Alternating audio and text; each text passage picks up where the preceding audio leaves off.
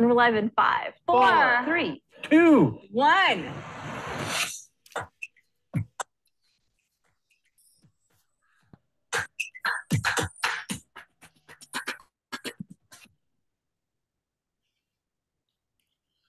we're live in.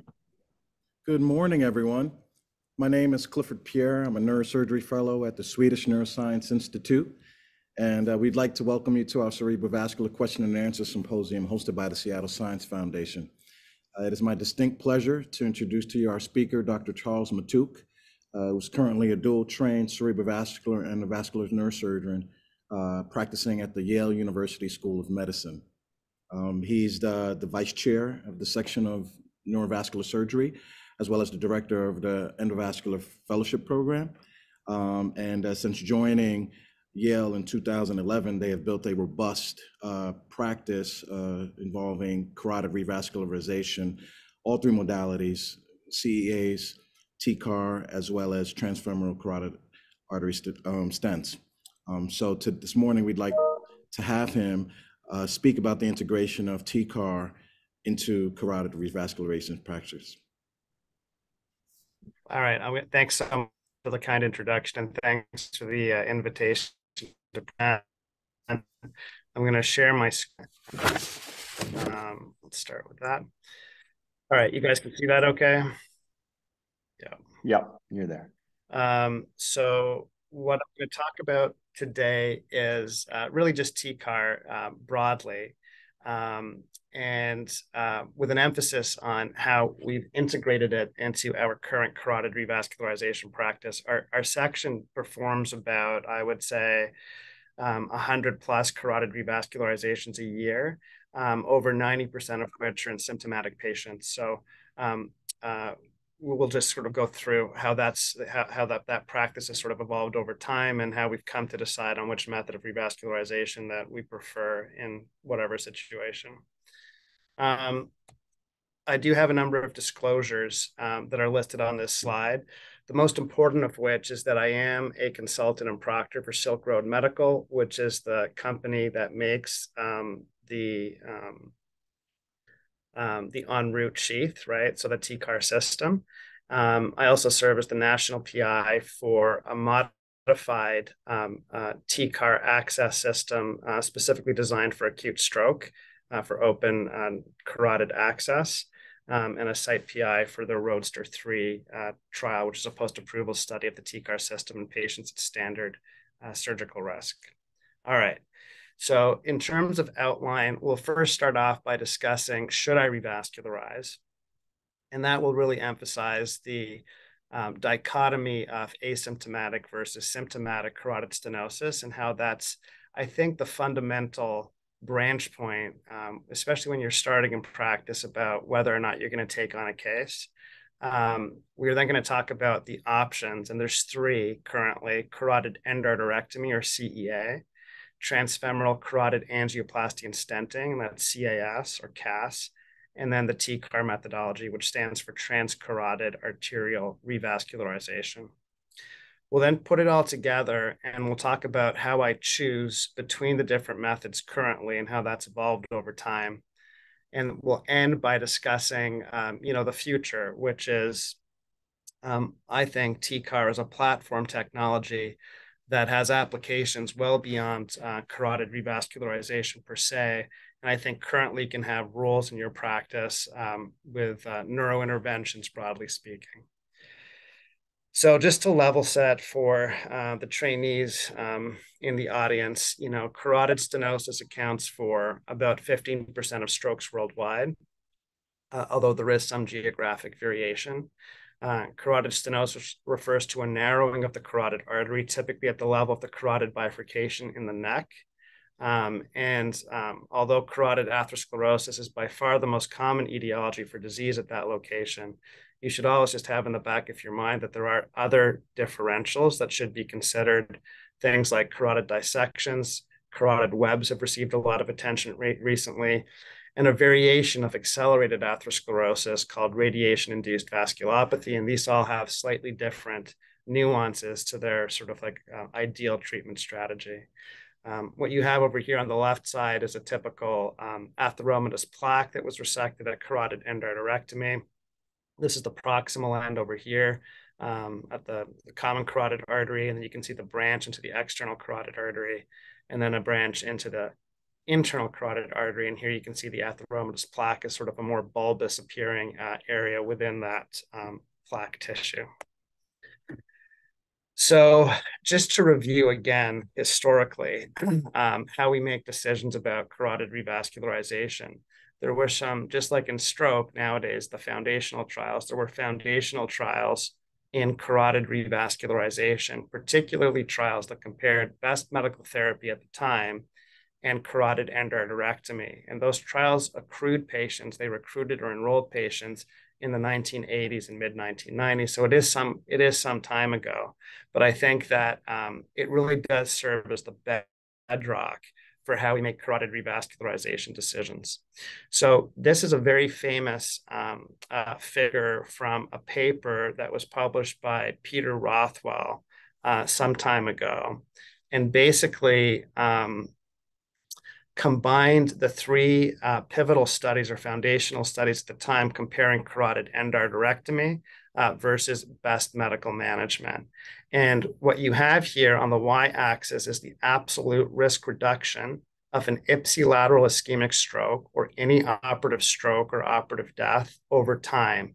And what periods of time? It was done over 3 years, 5 years, and 8 years. These different bins on the x-axis represent different percentage stenosis. So here on the left side of the graph on the x-axis, you have very low-grade stenosis. And then that stenosis bin increases as you walk from left to right across the graphic. So over here, you have 80 to 89%, 90 to 99%, and then over here, near occlusion. And anything basically above the 0 mark represents something that's in favor of carotid endarterectomy. Anything below the 0 line would be in favor of best medical therapy. So you can very quickly see that the error bars cross for low-grade stenosis, right? Even that 50 to 59% grouping. And so the benefit of carotid revascularization, in particular carotid endarterectomy, compared to best medical therapy, is marginal in this population. And that's why we don't, that 50% number for symptomatic carotid stenosis, all these patients, by the way, are symptomatic patients. In other words, that they've had either an episode of amaurosis, a TIA, or a non-disabling stroke. That if you have a less than 50% stenosis, then those patients probably don't warrant carotid revascularization based on these three foundational trials. And what you can also see is that as you increase the percentage stenosis, the relative benefit of the carotid endarterectomy procedure in terms of preventing an ipsilateral stroke increases linearly with the grade of stenosis. So in other words, that there's more benefit to revascularizing a 90 to 99% stenosis than there is to revascularizing a 60 to 69% stenosis. So I think that's also sort of important to recognize, and I guess maybe conceptually makes some sense. You can also see that with the bins are all sort of like raised equally, and these different columns represent the different periods of time that the patient was followed, so either 3, 5, or 8 years. So that benefit is sustained over a prolonged period of time. So this is like a really good procedure. And if we think of it in terms of number needed to treat, when you get over a 70% carotid stenosis, the number needed to treat to prevent an ipsilateral ischemic stroke is about 6. And when you get into this moderate carotid stenosis range, it effectively doubles or a little bit more than doubles to now being about 15. But you are on solid ground if you decide to revascularize a greater than 60% certainly carotid stenosis that's symptomatic. And it's based on these foundational studies. Rothwell followed this paper up in another very beautiful paper published in The Lancet in 2004, where he looked at the relative benefit of carotid endarterectomy in those foundational trials, but looked specifically at the timing of carotid revascularization. So if you look over here, again on the y-axis is this absolute risk reduction, so the benefit essentially of carotid endarterectomy. And here on the x-axis, you have these bins of time when the carotid endarterectomy was performed. Here it's from 0 to 2 weeks, here it's 2 to 4 weeks, here it's 4 to 12 weeks, and here it's over 3 months. And what you can very nicely see is that for both moderate and for high-grade stenosis, the benefit of carotid revascularization falls the further out you get from the ictal stroke. So the ideal time to operate in terms of reducing, in other words, the most bang for the buck, of reducing someone's risk of having a stroke is if you operate within the first 2 weeks. So you might have heard that in the neurosurgical literature. Certainly, I think that's true for most neurosurgeons, that we tend to want to operate within 2 weeks. Maybe not in the hyperacute setting. So we usually let things stabilize for 48 hours. So sometimes between the 2-day mark and the 2-week mark, depending on the size of the stroke, I think is the time when you would have the most benefit from a carotid revascularization procedure. You can see here that the error bars start to cross that 0 absolute risk reduction line once you get out beyond 3 months. So if a patient has a symptomatic carotid and you're operating between 3 and 6 months out, you effectively have lost the benefit of the procedure, and it is akin to operating on an asymptomatic carotid stenosis, if that makes any sense. So for people in the aneurysm world, because maybe we think about that a little bit more in neurosurgery, if you didn't treat a ruptured aneurysms for over 6 months, according to the cooperative study, the risk of that aneurysm rupturing would essentially assume the risk of an unruptured aneurysm at that point if you survived the initial rupture. So that's the story with symptomatic carotid disease. And I think that when you begin in training and you begin in your practice, you want to try to choose as best you can symptomatic carotid patients, because the evidence is so clear that, and the benefit so great to performing a carotid revascularization in terms of secondary stroke prevention, that you're just on very solid ground. Once you get into the asymptomatic carotid game, it's much more nuanced. And I think that the evidence is much shakier. This is a nice graphic that was published some time ago by Marquardt. And what it essentially does is that it summarizes the recruitment time periods of patients into major clinical trials and registries that enrolled patients with asymptomatic carotid stenosis. So these bars over here, these lines and these circles represent the number of patients. So the bigger the circle, the more number of patients, and the lines that run through the circle represent the period of enrollment of that patient or of patients into that particular study. So for example, here you have ECST, the Veterans Affairs Trial. You can see NACIT up here. NACIT only enrolled symptomatic carotid stenosis, but it turns out that we have 2. And you could have a contralateral carotid stenosis that was asymptomatic. So those patients were followed in the asymptomatic arm of that particular study. All the way over to the most recent enrollment in the Oxford Vascular Registry, which we'll talk about a little bit more in a second. So again, accrual over time. This Norris study is a famous study from Toronto, where I trained. Here you have average annual risk rate of having a stroke, right? And it's from 0 to 4% annual risk. And you can see, I think in general, that the risk over time of an asymptomatic carotid stenosis resulting in an ipsilateral stroke has essentially fallen sort of over time over these periods of enrollment. And if you go all the way to the Oxford Vascular Registry, which was a very sort of like highly controlled patient population where people had like, coaches to make sure that they were abiding by, doctor's instructions and risk factor modification, and they were staying on an aspirin, being on a statin, all these types of things, that the stroke risk can fall to as low as 0.34% per year. I often give the analogy that I can't change 100 light bulbs in a row without breaking one, right? And so when the risk of a problem, the natural history is so low, right? You just have to be wary of any type of intervention on a blood vessel that's supplying the brain. So I tend to be relatively conservative in my management of asymptomatic carotid stenosis. Here, just to give you that number needed to treat feel for things, the number needed to treat is 19 to prevent 1 stroke in 10 years, right? So we're talking about, relatively small relative reductions in stroke risk, relatively small absolute reductions in stroke risk. And so when you're starting in practice again and you're just getting familiar with the different carotid revascularization strategies as an independent practitioner, maybe asymptomatic carotid disease isn't like the place to start, if at all possible, right? So the first question is, is the patient symptomatic or asymptomatic? If they're asymptomatic, just be careful. In my practice, I tend to operate on patients with asymptomatic carotid disease if they have a high-grade stenosis that's greater than 80%, if they're men, if they're relatively young, if they have a contralateral carotid occlusion, if they're about to undergo a high-risk procedure like cardiac surgery, where there could be, episodes of hypotension. I'd look at the circle of Willis to determine if they have a more vulnerable circulation, and that carotid revascularization then may be of benefit, maybe high-risk plaque features, things like that. But in general, I'm not super enthusiastic about treating patients with asymptomatic carotid disease, regardless of the modality. When you talk about symptomatic carotid disease, if you're greater than or equal to 50%, you're pretty much on solid ground based on the foundational trials, most bang for your buck. It's a great place to get started in terms of honing your skills with carotid revascularization. If it's less than 50%, according to the foundational studies, there's little or no benefit, but there is emerging literature in this regard.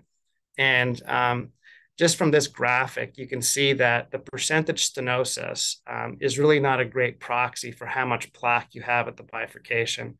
So all these different carotid configurations have exactly the same percentage stenosis, but you can see that the volume of plaque or the nature of the plaque, right, in terms of, like, for example, in this right-sided figure here, so a little bit of intraplaque hemorrhage, is not going to be reflected in the percentage stenosis. But there's an emerging literature that these things are important in terms of determining the patient's risk of having a stroke, and therefore probably the benefit of carotid revascularization in these patients. So the foundational studies were performed sort of before CTA was commonplace. It was based on diagnostic catheter angiography. What we could measure was percentage stenosis, but the field has evolved with cross-sectional imaging so that we can have a much better understanding of at-risk plaque features and other features that might maybe sway us to operate. So this, for example, would be a patient that doesn't have any carotid stenosis, but has like a large ulceration and maybe plaque hemorrhage in that ulcer. And I have to think that that patient would be at higher than average risk of having a stroke. So this is the concept of the vulnerable plaque. And if you have a patient, especially a patient that's having recurrent strokes in that same downstream territory, and they have one of these high risk, less than 50% stenoses, in our practice, we tend to revascularize those using the common sense principle, even though the evidence to do so is limited at this time. This is a great example of vessel wall imaging from a paper, or it's actually, I think, guidelines a white paper that we wrote with Bruce Wasserman and the group at the University of Washington, looking at vessel wall imaging that very nicely can identify patients that have intraplaque hemorrhage, which is a known high-risk feature for recurrent strokes. So on a CT scan, you would see that as a hypodensity within the CTA. It would look hypodense. A lipid necrotic core will also look hypodense. You can't distinguish on a CTA between a lipid-rich necrotic core versus an intraplaque hemorrhage. But from a clinical point of view, that hypodensity, whether it represents lipid or hemorrhage, probably puts you at even higher risk for having a recurrent stroke. And so this can help sway your decision, especially if you're dealing with a patient with a less than 50% stenosis. This is one such example of a patient that looks like they have some intraluminal thrombus that didn't resorb after a few days of being on heparin. Had this elongated styloid process, for example, that we think was irritating this area of the internal carotid artery or common carotid artery when the patient turned his neck. This patient had recurrent strokes, and we ended up doing an endarterectomy to remove this after the plaque was stabilized after a few days on heparin, and also at the same time removing the styloid process. And this person, for example, now hasn't had recurrent strokes in many years, even though she'd had multiple recurrent strokes leading up to this. So just to remember to always sort of think outside the box. I think evidence is super important.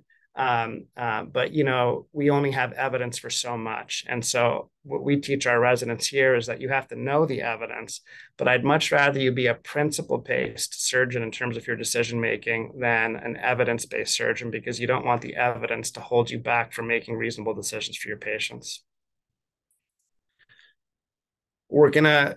That was to sort of like level set. So that's like my general thinking about carotid revascularization in general, independent of the technique. And just as a teaser, and we're going to go through this case a little bit later in the talk, I'm going to introduce this patient. So, and we're going to talk about how we think about carotid revascularization now, and then how we think about carotid revascularization after we've talked about all the different modalities. So 69-year-old patient comes in with classical cardiovascular risk factors and presents with acute onset left lower extremity weakness while cooking dinner for her family. Her family loves her, and so they bring her to the hospital and in a timely fashion. And she's seen in the emergency room, and they get a plain CAT scan, and the plain CAT scan shows that maybe there's like this old stroke on the left side. But there's no vessel occlusion on the CTA. They administer IV TPA. And then as part of her stroke workup, she gets an MRI, which shows this new acute stroke, which is concordant with her presentation. The stroke workup also includes a CTA. And on the CTA, you can get a lot of information. So there's like a little ulceration in the common carotid artery. You can see there's a component of soft plaque, component of hard plaque. You can see that there's an origin stenosis, probably because of extension of the atherosclerotic disease into the origin of the external carotid artery. You can see that there's a prominent bend and harsh kink in the internal carotid artery below the skull base, which might have implications if you're landing a distal embolic protection device. The CTA also gives you a very nice overview of the arch anatomy, the course of the common carotid arteries, the relative medialization of the internal relative to the external carotid artery, how high that lesion is up in the neck. It importantly tells you about the circle of Willis, which we're going to spend some time talking about later. And so it really gives you like a ton of information about how you might begin to choose between the different modalities of carotid revascularization if that's what you decide this person needs. And I'll say that on cross-sectional axial imaging, the stenosis was at about 80%. So we're going to come back to that at the end of the next section or two sections, and we're going to talk about how, what we did and how we made that decision. So now let's discuss the options. So I have no relationship to Chris Loftus. I've never met Chris Loftus. This is the best carotid surgery book I've ever seen, and I still have it on my shelf, and I still refer to it. It is a brilliant, in my opinion, just compendium of difficult cases, standard cases, very well illustrated, and it really takes you step by step through different variations by a very experienced carotid surgeon. So I highly recommend it. It's an older book, but I think it's well worth the read. To understand, I think, the relative merits and deficiencies of the different surgical procedures, you have to sort of understand how the procedure is done. So the first thing is the carotid endarterectomy involves essentially exposing the anterior border of the sternocleidomastoid muscle. So that's this picture over here. You can see this is the anterior border of the sternocleidomastoid muscle. And you see it essentially after you cut through the platysma. And so this incision line is basically extending along that anterior border of the sternocleidomastoid muscle all the way up to the mastoid process, almost behind the ear, although it's very rare that we extend the incision up quite that far. To get a nice exposure, it's important to recognize that the internal carotid artery is situated normally lateral to the external carotid artery, right? So on my right side, if this is the internal carotid artery and this is the external carotid artery, when I turn my neck, right, it brings the internal carotid artery up into the surgical field. That makes life nice for the surgeon because that's the structure that we're operating on. As we get older and our blood vessels become twisted, you can get what's called medialization of the internal carotid artery, and so that the blood vessel essentially turns. And so now the internal carotid artery is located deep in the surgical field when you turn the neck, and it's actually driven further away from you. And it drags the external carotid artery branches over that medialized internal carotid artery. Now, you can handle this, and you can actually take all the external branches, and we do that sometimes if you want to get a nice exposure for a difficult case. It does increase the complexity of the procedure somewhat, and it should be a factor that you look at when deciding whether or not you want to sort of partake in an endarterectomy. After you expose the sternocleidomastoid muscle, what you're going to look for is the internal jugular vein, and the internal jugular vein is typically tethered medially to the medial structures by this common facial vein. This common facial vein has to be isolated and then cut, so skeletonized and cut, allowing you to retract the internal jugular vein laterally. That will then expose the carotid tree. And once you get the carotid tree, you start with a common carotid artery, and you get control. You get control of the superior thyroid artery and the branches of the external carotid artery. And then, you expose the internal carotid artery above the plaque. And so this gives you now control of the vessel that you're going to be opening up, so that when you open the blood vessel, you're not going to get a lot of, bleeding and making the endarterectomy that much more difficult. So part of this, because we're going to be clamping, and we're going to talk about that in a minute, you are depending a little bit on the circle of Willis to make sure that there is good collateral supply while you've arrested essentially antegrade flow to that part of the brain, unless you're going to decide to use a shunt. All right. So let me just pause this because it's noisy. So this is what it looks like in real life. Here's the internal carotid artery, the external carotid artery. This is the hypoglossal nerve.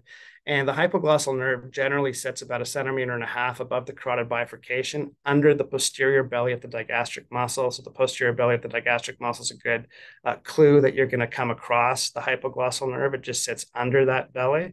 And so it's a very good landmark, because you don't want to damage that nerve, or it will create an ipsilateral tongue palsy.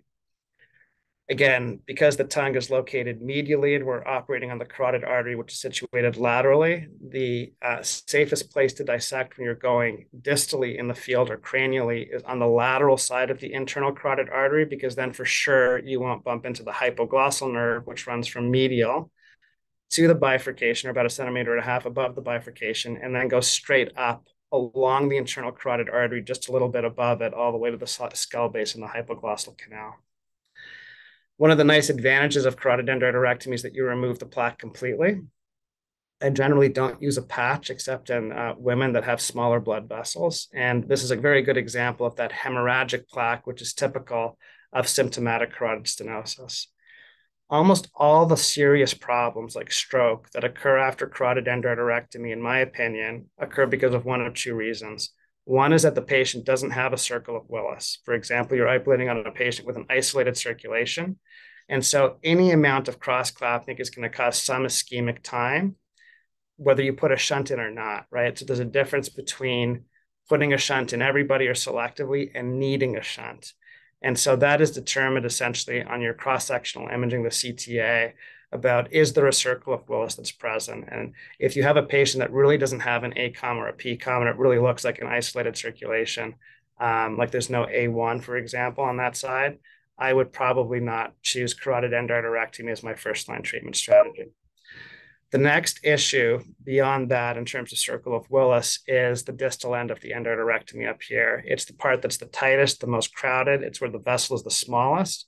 And any amount of plaque dissection, right, which occurs at the distal end of the endarterectomy, which is not removed, creates the potential for a dissection flap.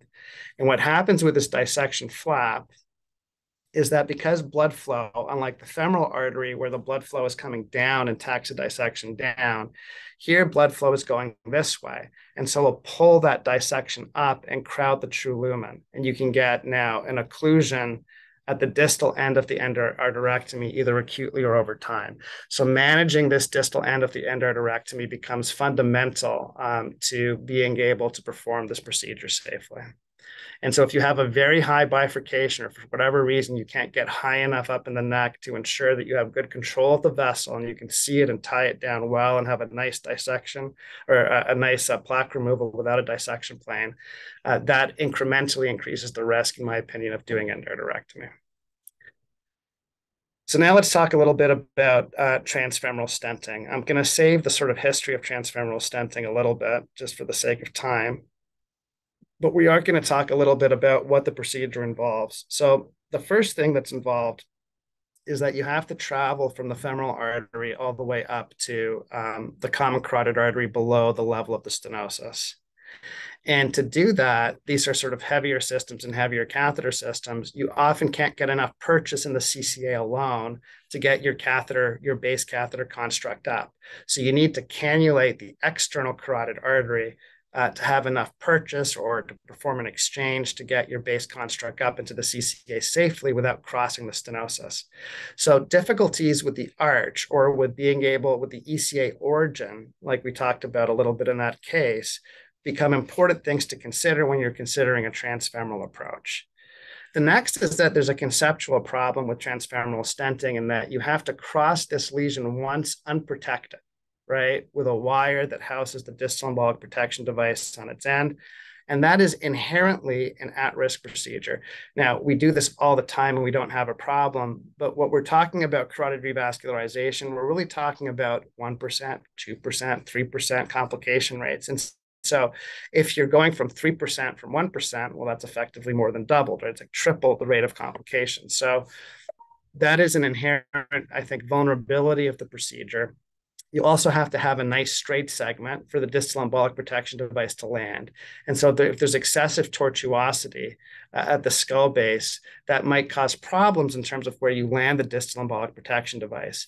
You then perform the angioplasty and stenting procedure, and then you have to retrieve the device. The retrieval of the device can be such a problem, right? And I'm sure anybody that's done transfemoral stenting has had to get creative about crossing, for example, with the recapture device, the stent, the device can get stuck. The recapture device can get stuck in the tines of the stent, which then pulls the distal embolic protection down potentially. It can get bumped during the recapture, which spills some of the contents of the embolic protection, of some of the embolic debris that's housed within the embolic protection device at the end of the procedure. And those will all travel up with blood flow into the brain. And so, in my opinion, the access at the beginning and the recapturing of the device at the end represent the two most vulnerable times where you can have like a relatively big complication in terms of carotid angioplasty and stenting. But there's a major benefit. The major benefit is that of all the procedures, it's the only one where the circle of Willis doesn't matter, right? You have continuous antegrade flow. And I think that is a major benefit of carotid stenting procedures. All right. This is a figure that we had made for an upcoming review on TCAR. And this is the TCAR procedure, essentially. It basically involves putting an arterial sheath into the common carotid artery well below the area of the disease, right? So the disease is up here in the neck. This is here right down just above the clavicle. And so a nice thing is that you're not actually manipulating the disease segment of the vessel at all during a TCAR procedure, which you are, for example, during a carotid endarterectomy procedure. This arterial sheath is then connected to a line, and in the middle of that line is a filter, and then connected to an 8 French venous sheath in the leg. And so if you clamp the carotid artery below where you put the arterial sheath in, you basically arrest antegrade flow. And if you open the circuit, you now create a high pressure arterial to low pressure venous shunt. If a patient has some circle of Willis, right, that will cause reversal of flow in the carotid artery. And that is a very effective neuroprotection strategy, as it turns out, in terms of doing an angioplasty and stenting procedure, without having to place a distal embolic protection device. And so it has like this major advantage because you don't have to put a distal embolic protection device. You don't have to worry about crossing the lesion unprotected. You don't have to worry about any distal tortuosity in the internal carotid artery at the skull base in terms of landing the distal embolic protection device in a straight segment. And it also turns out to be a very robust and effective strategy in terms of controlling the emboli that pass into the brain.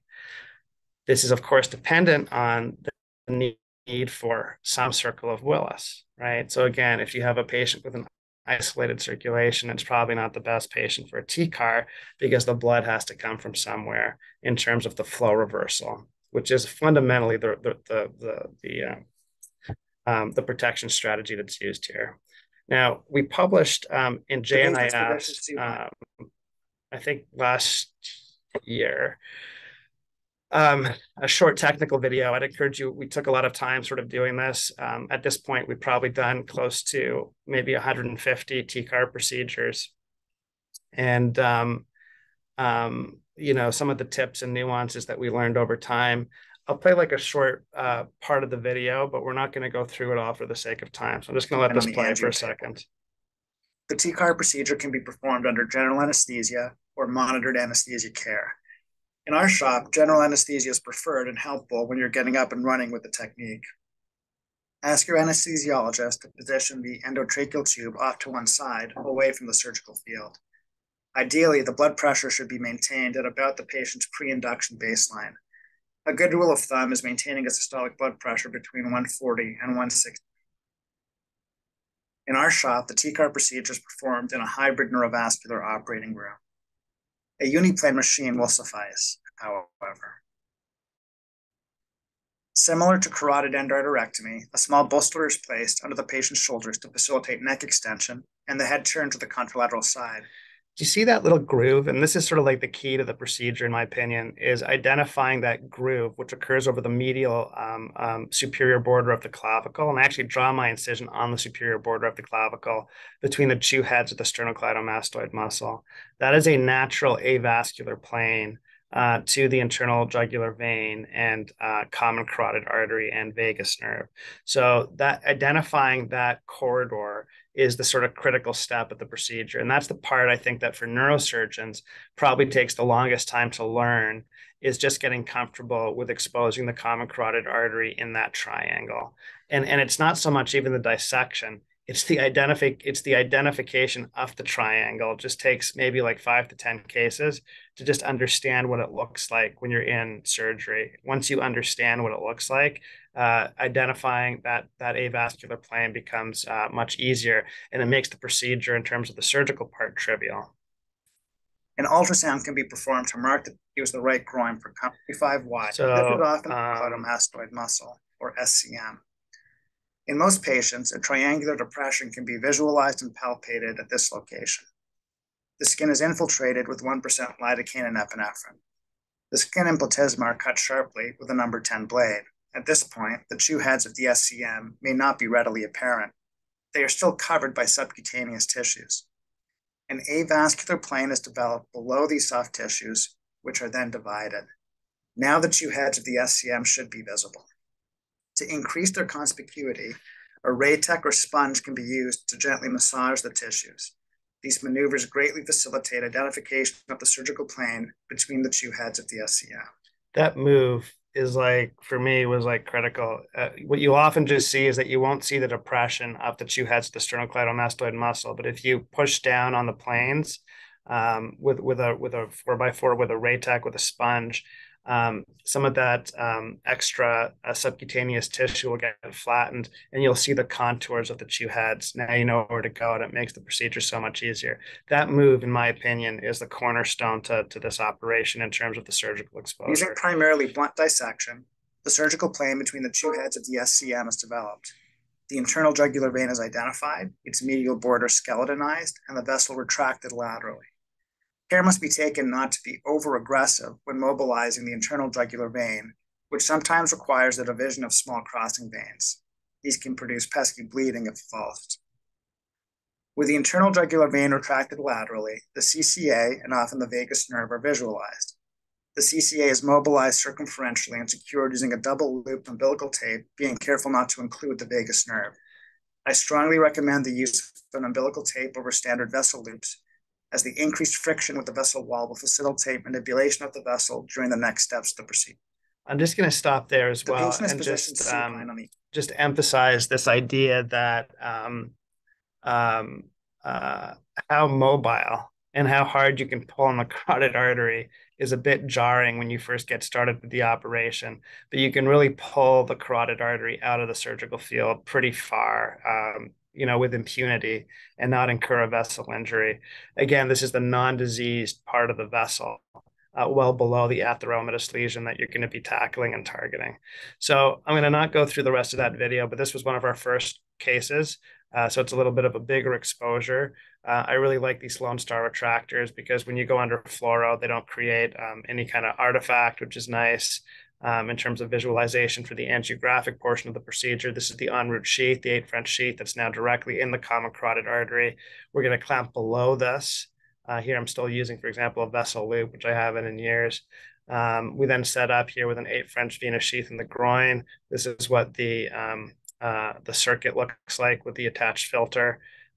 Here, for example, you have before the carotid artery with a nice little ulcer. This is post-stenting, and you have a little bit of debris that's collected in the filter at the end of the procedure. So a very nice procedure. And, it probably takes me about, let's say, an hour and a half to do a carotid endarterectomy. Maybe it takes me 45 to 50 minutes after, having done now hundreds of these procedures to do a TCAR. It maybe takes like 45 minutes or 40 minutes to do a carotid stent. So they're all kind of like in a similar amount of times. I will say that the TCAR procedure does have a very nice cadence to it and flow, and it feels like not stressful to perform it once you get through how to identify the common carotid artery in that triangular space between the two heads of the SCM. All right, so let's put it all together. So, and we're going to talk now a little bit about how we decide. We're really going to focus on this idea of stroke risk. This is a very nice paper that was published. It's a patient-level meta-analysis of some of the recent trials that compared transfemoral stenting to CEA. So here's EVA3S, CREST, SPACE, and ICSS. And they randomized patients that had symptomatic carotid stenosis that was either moderate or severe between 2000 and 2008, between two arms, carotid endarterectomy and carotid stenting. And what they looked at then was the procedural risk of incurring a stroke using carotid endarterectomy versus stenting.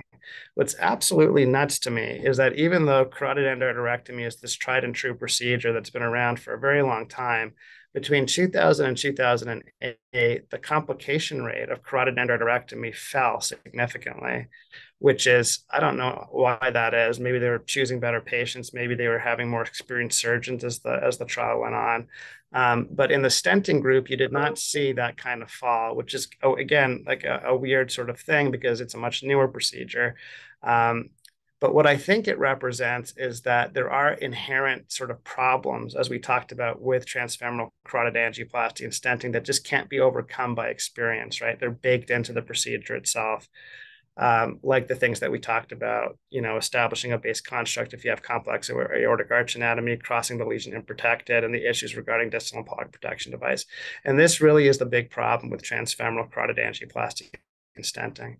If you look, for example, at one of those studies that compared CEA it's a randomized controlled trial between CEA and transfemoral stenting, the ICSS study, there was 3 times more patients in the stenting group than the endarterectomy group that had new ischemic lesions on DWI. So that's not just happenstance, right? There is a difference between those modalities in terms of stroke risk.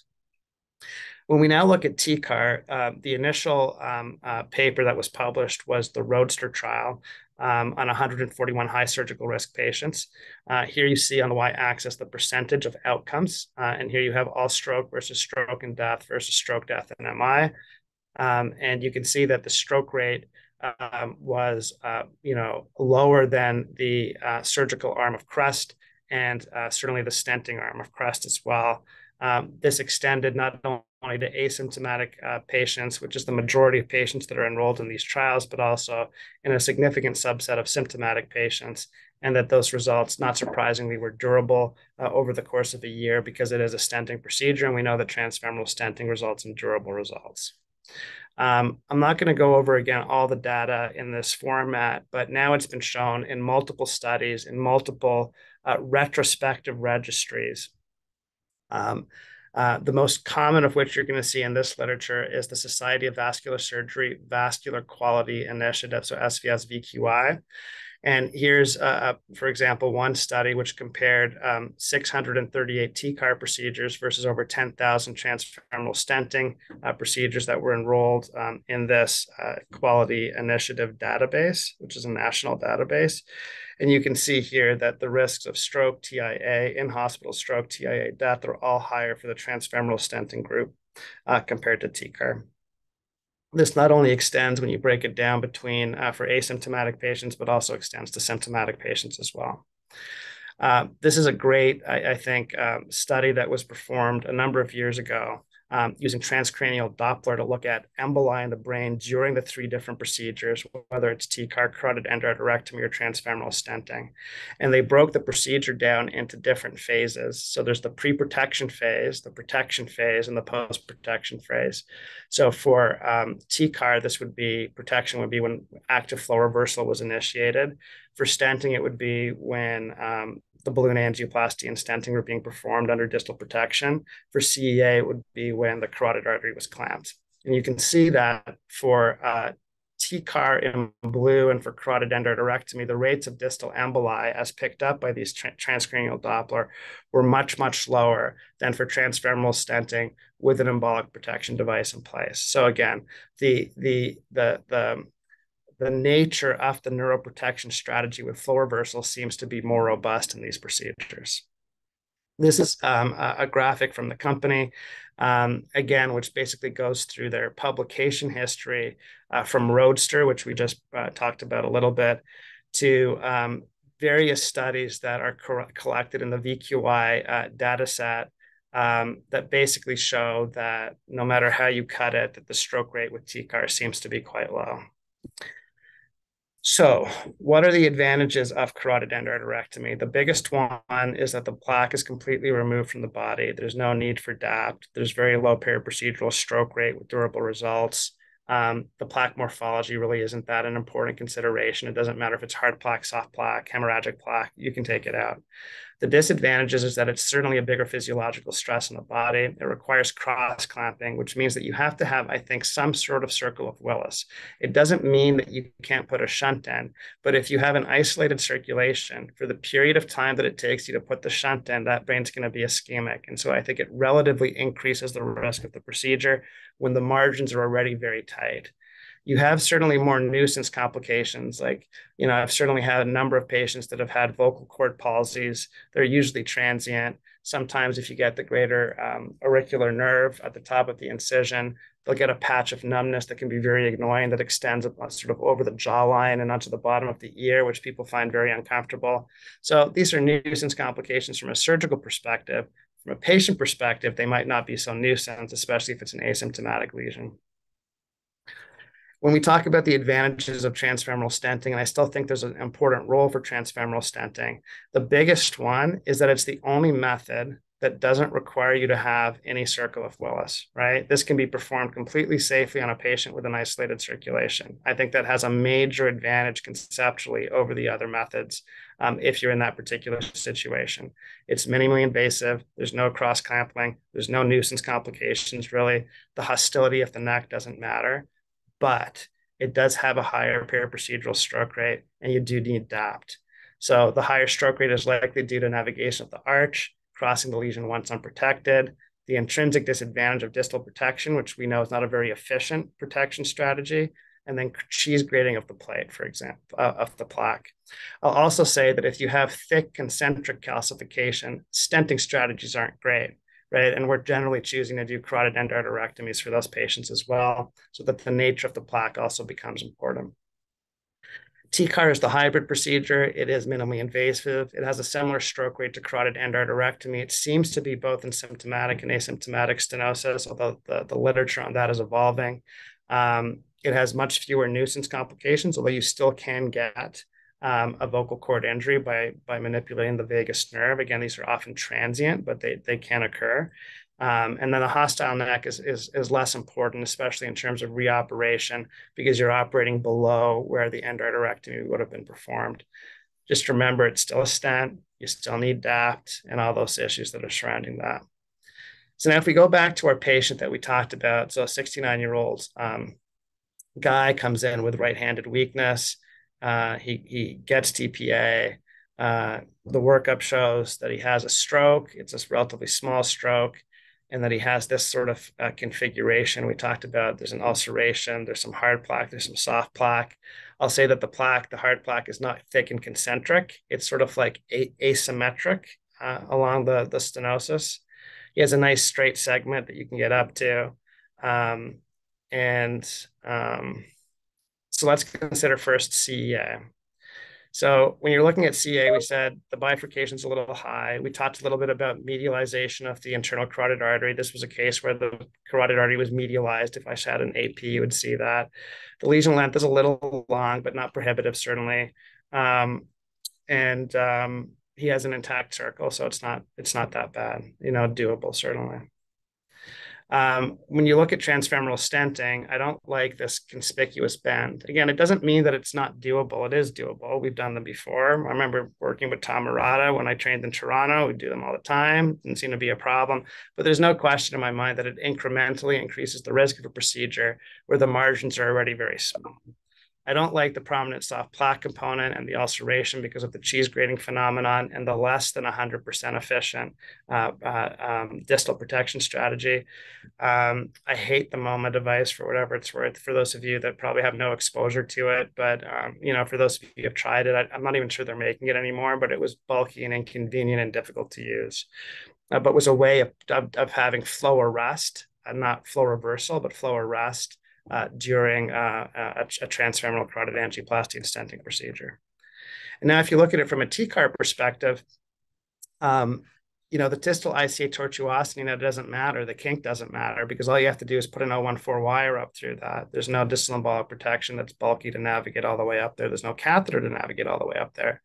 It doesn't matter what the lesion length is, and it doesn't matter what the morphology is, as long as there isn't thick concentric calcification, which I still think a stenting-based approach probably isn't ideal in the current repertoire of procedures that we can choose from.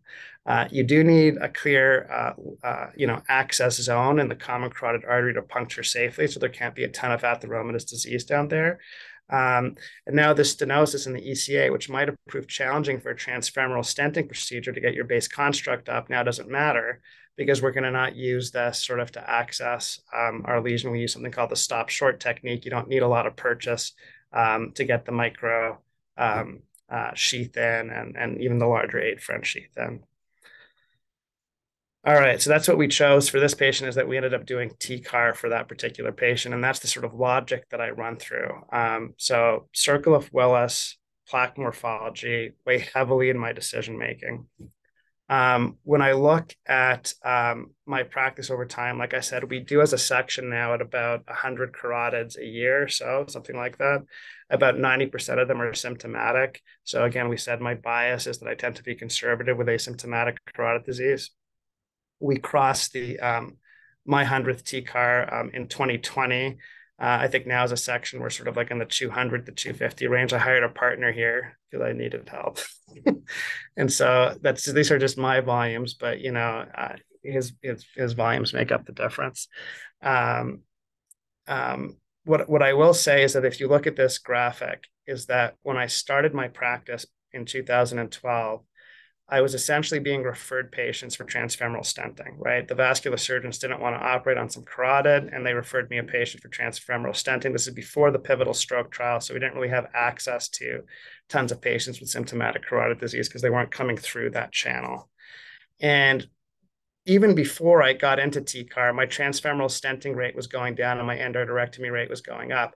I trained as a I'm a small open, big endo surgeon, right? Because everyone says dual trained, but we have different combinations of the duality of that training, right? So I happen to perform all 3 of the procedures for carotid revascularization at high volumes. But there's no question that in my hands, even before TCAR, I was noticing that my endart rates at the slow level that I was doing, I was getting better results often than with transfemoral stenting. And so naturally, my endarterectomy rate went up and my transfemoral stenting rate went down. Then when we adopted TCAR, which was back in 2016, I thought it was like the solution for everything, right? And so we were doing a lot of it. And then, it's not, right? Because you run into issues with, maybe you shouldn't be stenting these heavily calcified concentric lesions. Maybe you should be looking closer at the circle of Willis to make sure that there is efficient flow reversal, because the circle of Willis determines how efficient the flow reversal strategy is going to be. And where we ended up in 2021 was that 40% of my practice was CEA, 40% was TCAR, and 20% was transfemoral stenting. And if we were to fast forward to today, in 2023, what I would be is 50% endarterectomy, 40% TCAR, and 10% transfemoral stenting. And I think that's going to probably hold true for a while. Yeah. And again, the major decision makers are the nature of the plaque, really that heavily calcified concentric calcification, and the status of the circle of Willis. All right, we're going to end with a look into the future. So I really consider TCAR as what I would call platform technology, right?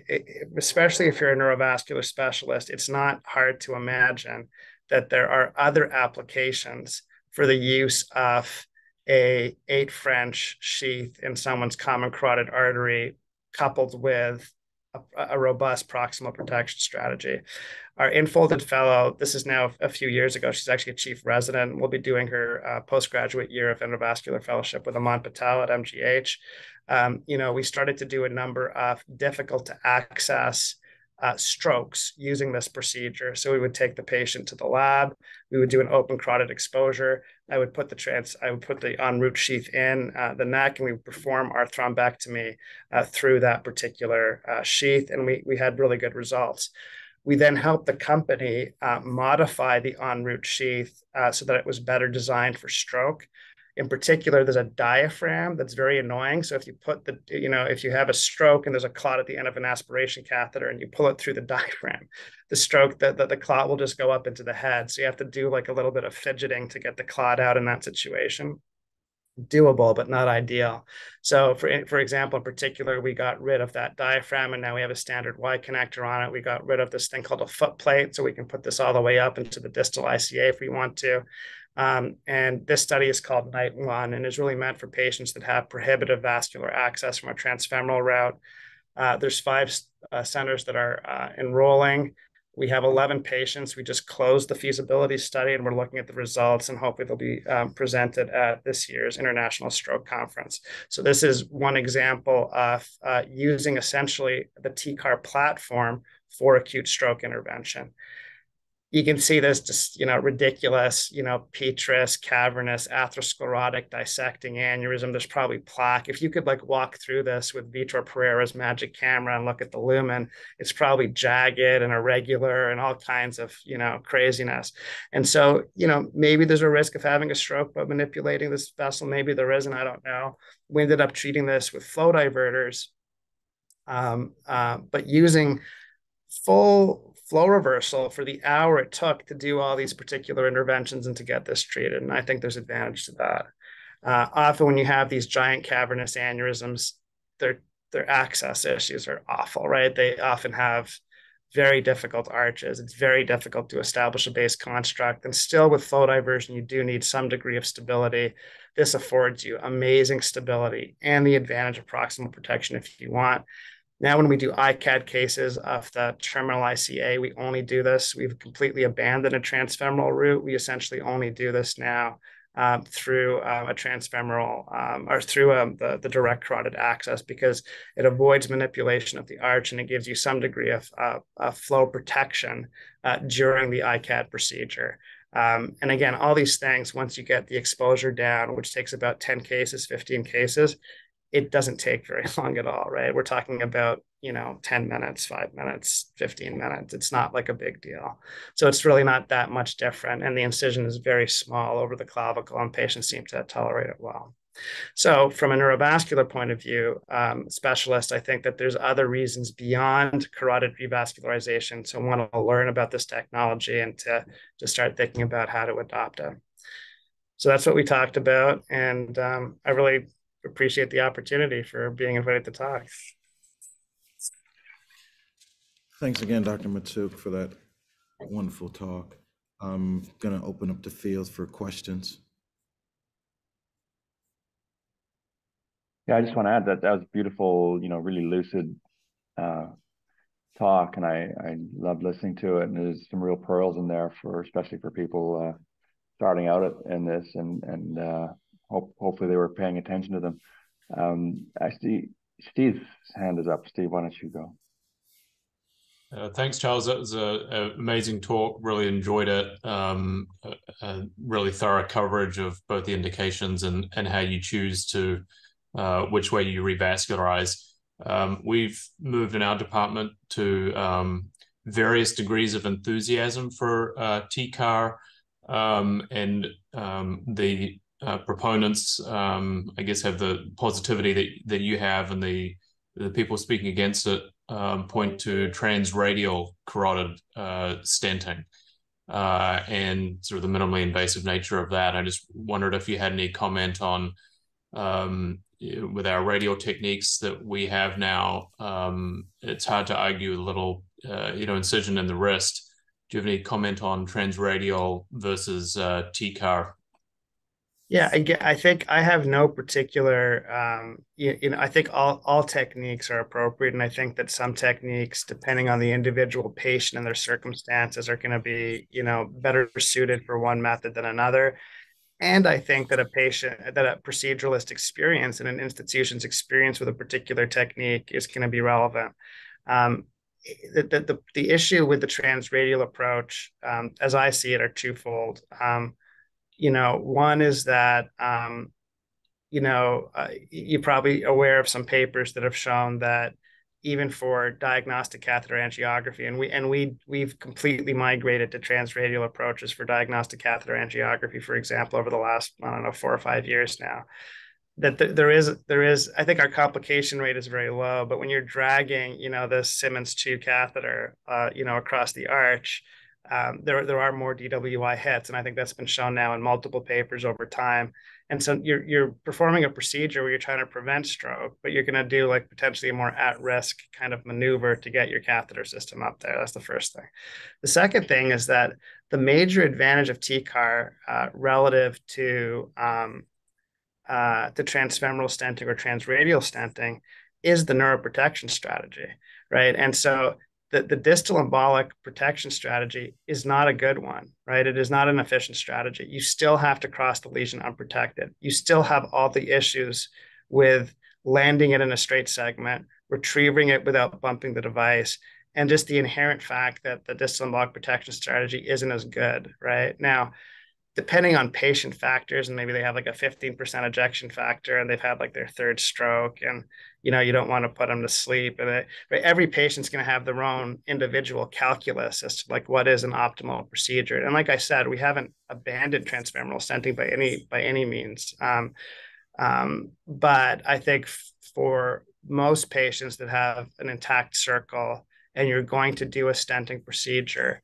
we have found sort of significant advantage to doing TCAR. It's not without complication, but in my opinion, it does have in our hands reduced complication that is consistent with what is published in the imperfect literature. I'm just going to make an added comment in your defense, Stephen, or in defense of that position, is that,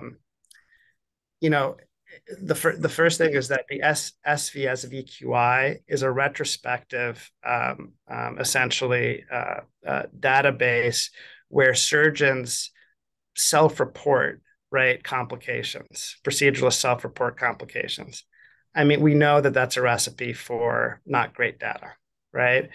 But it is hard to argue with the numbers, right? And it is hard when you see data and that resonates with my own personal experience after, hundreds and hundreds of carotid revascularizations. I tend to believe it because it's true in my shop, in my hands. Now, if you have somebody like Cam, who's been doing this a long time and is a master of his trade, and you've learned a lot of things along the way. And I'm not joking, right? Like, I think we tend to minimize procedural experience, in these types of things. But if you're doing a high volume procedure a lot, you're going to get good at it, and you're going to learn the different nuances that keep you safe. And so I think that when I talk about this stuff to interventional neurologists, like at SVIN, there's often this reaction like, well, I've never had a complication. It's like, well, okay, I have. So there you go. That's a great comment. For those that are starting out, if you could kind of summarize your ideal TCAR patient who comes into the hospital with a stroke, if it was your colleagues, junior colleagues, first TCAR, what does that patient look like? Skinny neck? What does that look like for someone who's starting out? Where would you start? Yeah, it's a great question. So the first and foremost, like we talked about at the beginning, you want a symptomatic patient, right? So let's if you can, I think I was given the advice, in your first 10 patients, you want them to do well, because how well patients do in your first 10 patients is going to be a reflection for the referring procedure, providers. And I think my first 10 cases were just like a series of just monstrosities that I would have trouble tackling today. So it just it's kind of like a silly comment, but having said that, I think that personally I would advise, is the advice that I got from a vascular surgeon in Toronto that I thought highly of, is that just stay away from asymptomatic carotid disease. So let's make sure that there's a symptomatic patient. So if there's a stroke, at least it's a stroke in a patient that's had a stroke, not a patient that was like walking around and fine at home. The second thing is, I think that if you have a skinny patient with a long common carotid artery before the bifurcation, that is probably the ideal first patient.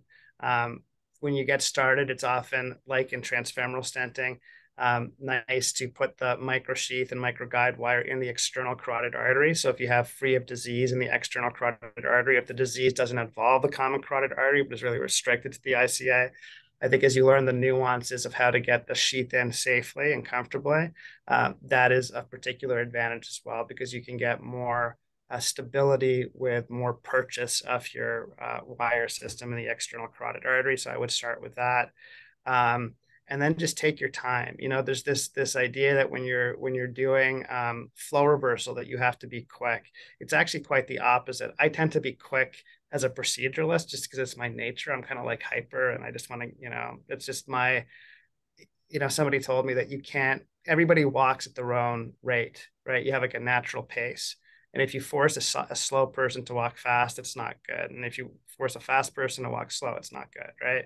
So you want to walk at your pace, but you shouldn't feel rushed by the flow reversal. So I'll use SSEPs and EEG to monitor for any kind of ischemic changes. Do it under a general anesthetic, not awake when you get started, although it's totally reasonable to do these awake, and we have. And just take your time and trust the electrophysiology. Again, for some of those complex aneurysm cases, we've had the flow reversal going for an hour, and the patients wake up like nothing happened. So there's no rush to the procedure. There's no rush to the procedure or trying to limit the amount of flow reversal time. It's extremely rare if you pre-select patients that on cross-sectional imaging have a circle of Willis of some sort, and APCOM, that there's going to be intolerance, right? And when we compare our series internally to vascular surgery groups that really don't look at the circle of Willis and with the type of detail that we do, their risks of intolerance of flow reversal, whether it's with awake patients or with electrophysiology, is much higher than in our shop. And I think it's because they're doing patients that have incomplete circles, or more incomplete circles. And we just avoid all that because I'm like, well, if that's the case, then we're going to just do a transfemoral stent, right? I'm not going to want to deal with all that. So the circle of Willis and its integrity, I think, is something to pay a lot of attention to in carotid revascularization in general.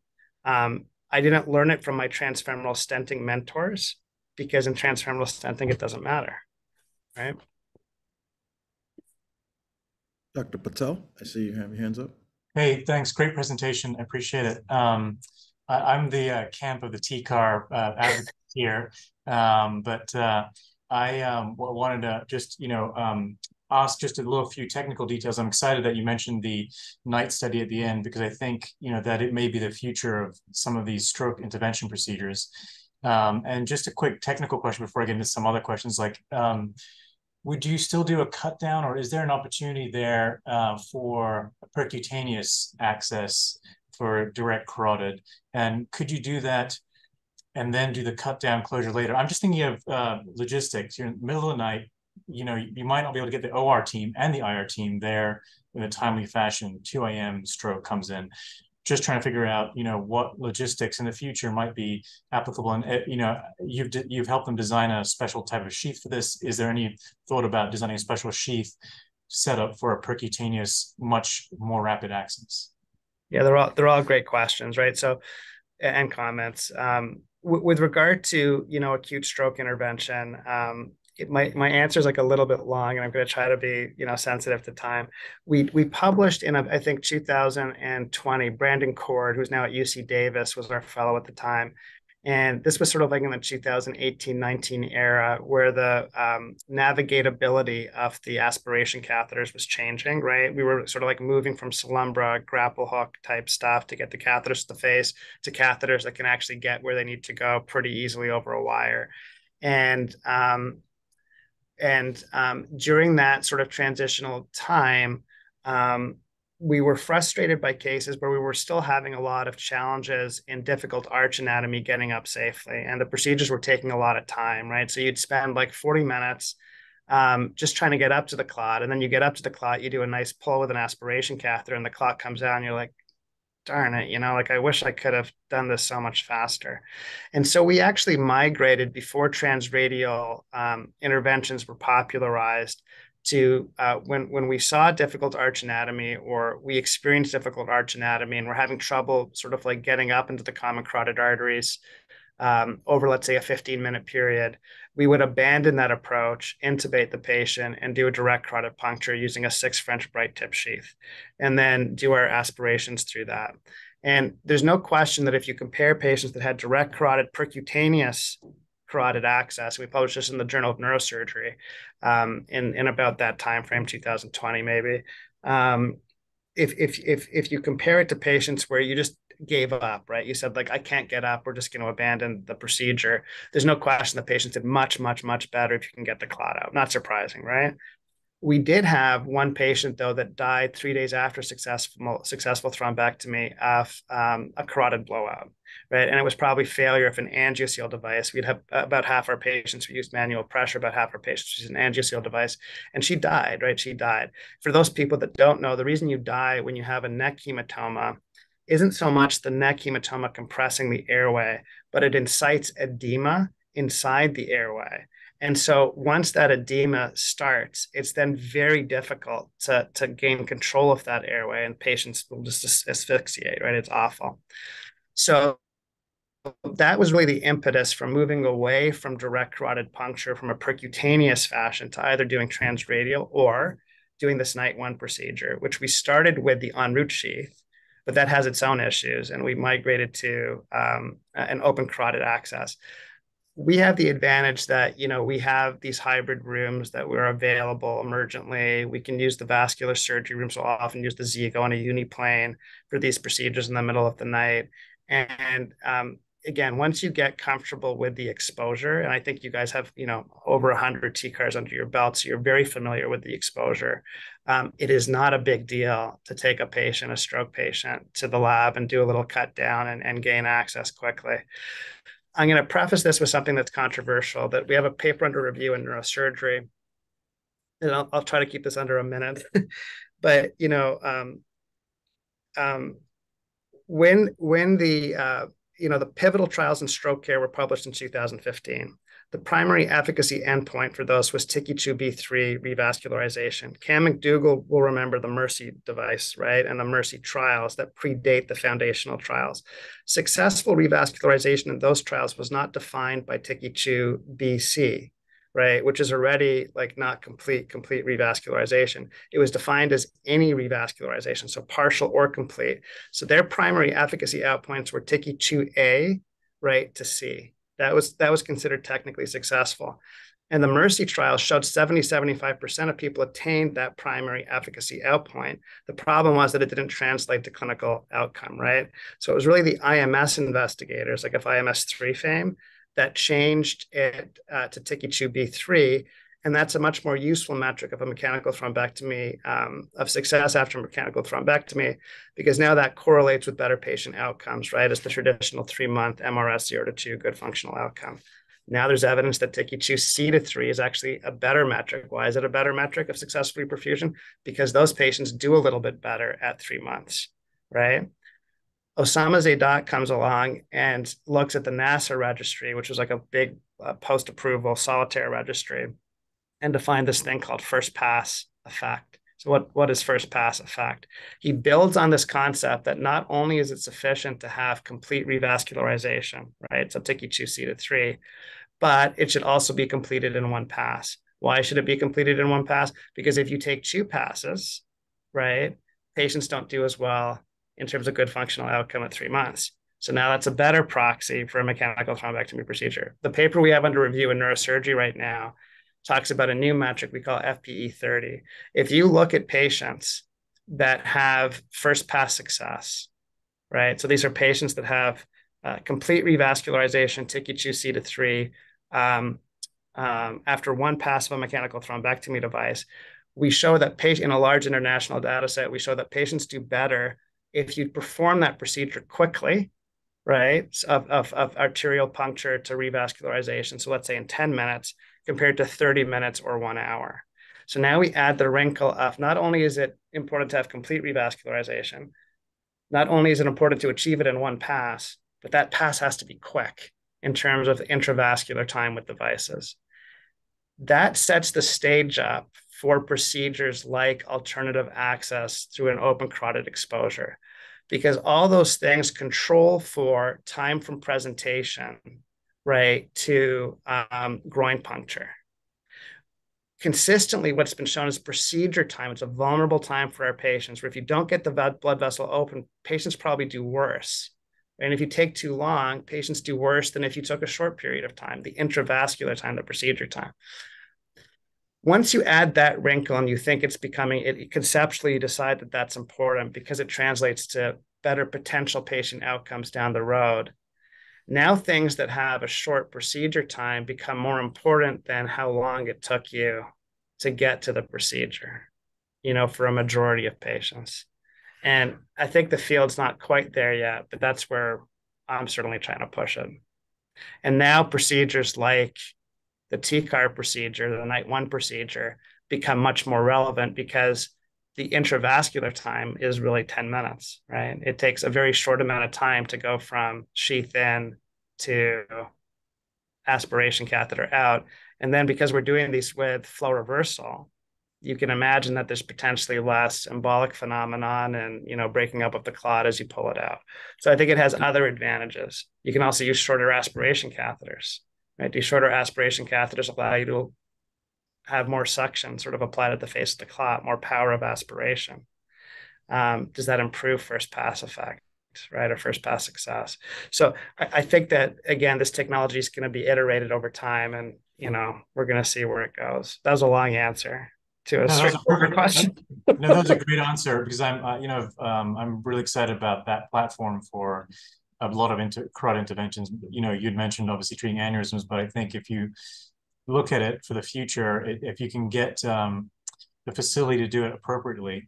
But I also think, to your point, it's also going to isolate who gets to do these procedures if they're shown to be more efficacious, because the surgeon's going to want to be able to do them more comfortably than someone who's just a radiologist or a neurologist, et cetera. So there's a kind of a push-pull there, I think. I think at the moment, but I think that the system will eventually become percutaneous, right? That the nut to crack in the percutaneous game is closure.